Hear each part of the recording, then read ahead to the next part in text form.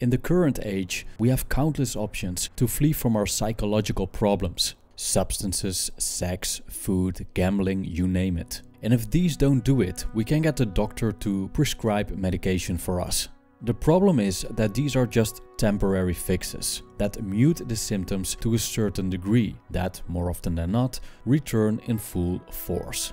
Luckily, there are ways to fix ourselves, or more specifically, fix the self, so we can be liberated from the chains of neurosis and reach our full potential. In this video, I would like to talk about psychological ideas and methods to gain self-knowledge and turn that into self-realization.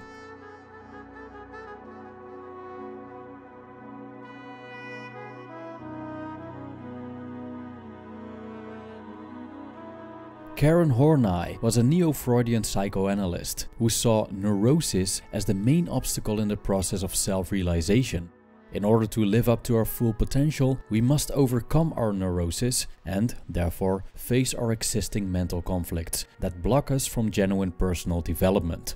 The word neurosis, however, is rarely used in modern psychology. Nonetheless, we can speak of symptoms that are involved with neurosis, like anxiety, depression, irritability, obsessive-compulsive disorders, or different phobias. Neurosis can be summarized as a structurally ineffective way to handle life's problems. Horney saw it as a distorted way of looking at the world and oneself, which leads to a set of compulsive needs that prevent the person from experiencing the world in a genuine way. According to Horney, a healthy person strives for self-realization, a transformation that requires a realistic view of one's own potential and matching goals to reach that potential. Swiss psychiatrist Carl Jung also held self-realization in high regard, believing that this process, also called individuation, is the main goal in life.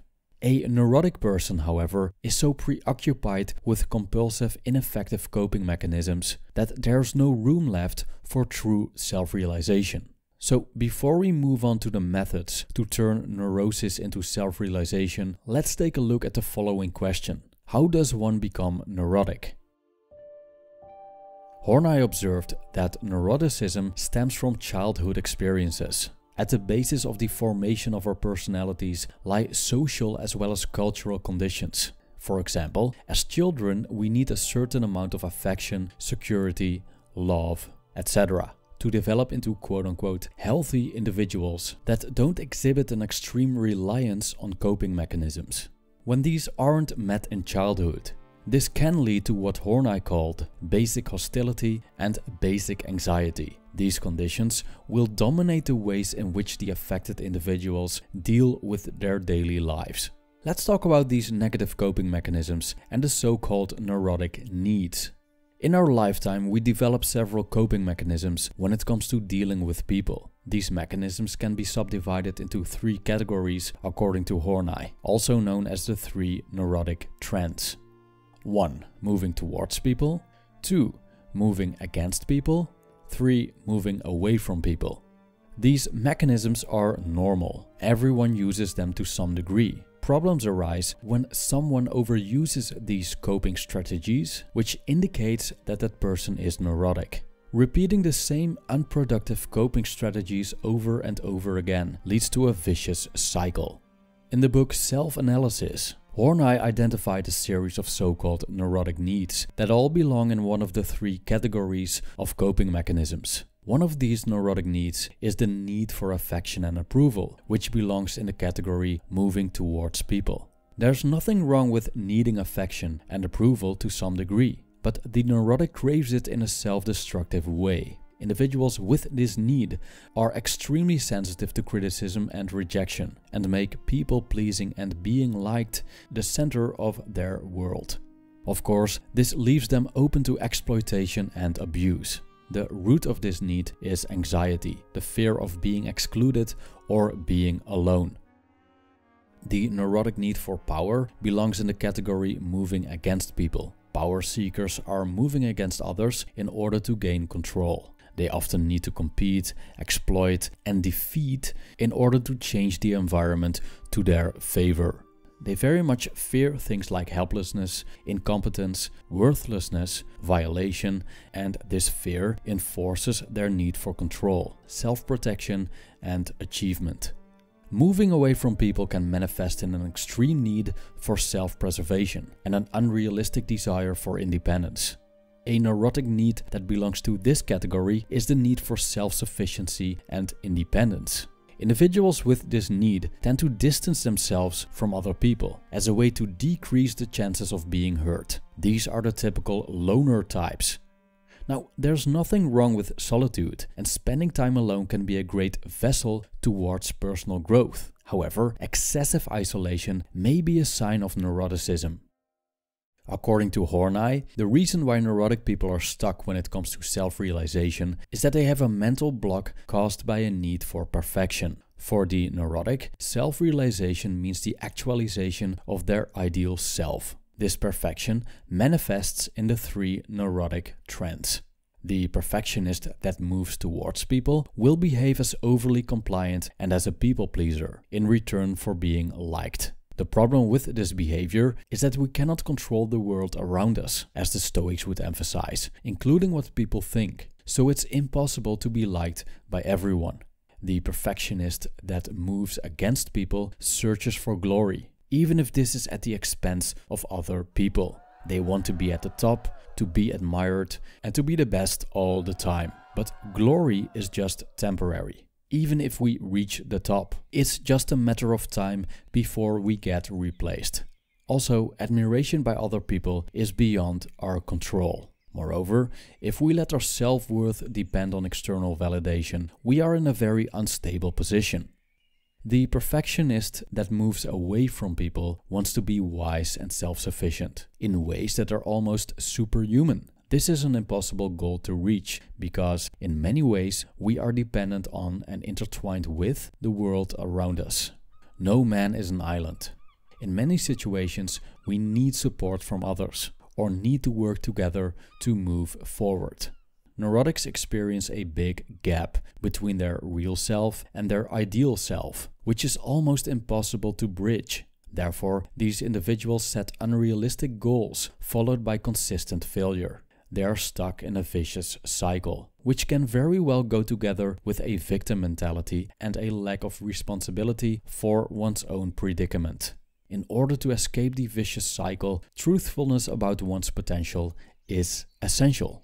I quote, "Man by his very nature and of his own accord strives towards self-realization, and that his set of values evolves from such striving. Apparently he cannot, for example, develop his full human potentialities unless he is truthful to himself, unless he is active and productive, unless he relates himself to others in the spirit of mutuality. Apparently he cannot grow if he indulges in a quote-unquote dark idolatry of self and consistently attributes all his own shortcomings to the deficiencies of others. He can grow, in the true sense, only if he assumes responsibility for himself." End quote. Now I would like to propose a few practical steps towards self-realization based on the previous part of the video. 1. Discovering who you are. The logical first step of self-realization is the determination of the real current self, in all honesty and detail. People with neurosis are often in denial, and their false pride and cognitive dissonance block their view of who they truly are. It's impossible to self-realize without self-acceptance, and it's impossible to accept oneself if one refuses to see who he or she truly is. As Horney states, and I quote, "If a person has had sufficient courage to discover an unpleasant truth about himself, one may safely trust his courage to be strong enough to carry him through." End quote. Luckily, there are many ways to gain self-knowledge, and we could work together with a therapist or engage in self-therapy to achieve this. A Carl Jung-based personality test named the Big Five can give us insight in traits like neuroticism and introversion. A Jungian method named shadow work is aimed at discovering unwanted characteristics that linger in the unconscious. There's also meditation and journaling that can help us to become more aware of our bodily sensations and thought processes. Another method used in modern psychology is the Enneagram of personality, which is a 9-fold system of different personalities along with their weaknesses, basic emotions, ego fixations, etc. Even though none of these methods are perfect, they can be great guides for gaining self-knowledge and determining our personalities. In the process of self-discovery, the neurotics may come to the conclusion that their idea of self strongly deviates from reality and that the pursuit of the idealized self does more harm than good. Only if we are truthful and accepting of our behavior, including the things that block our growth, we can proceed with the next step. I quote, "Briefly, he must overcome all those needs, drives, or attitudes which obstruct his growth.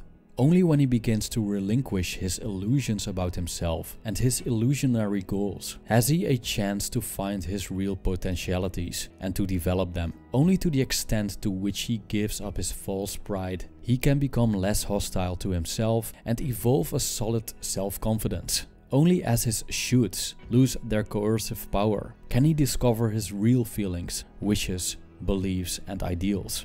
Only when he faces his existing conflicts has he the chance for a real integration," and so forth. End quote. The second step is creating the right circumstances. When we have gained sufficient knowledge about our personalities, we can start to determine the right circumstances for personal growth. According to the ancient Stoics, the end goal, eudaimonia, which means flourishing, is only achieved when we live in accordance with nature. With nature, they mean our own nature and the nature of the universe.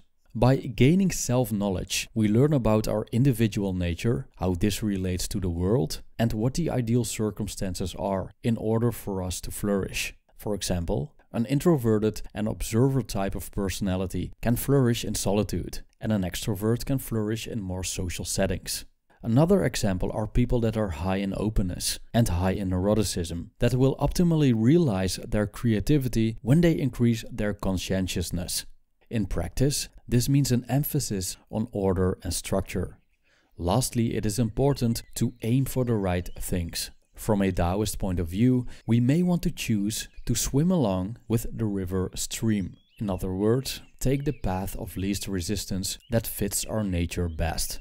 This does not mean taking a path of mediocrity. It means that we excel in the traits we already possess.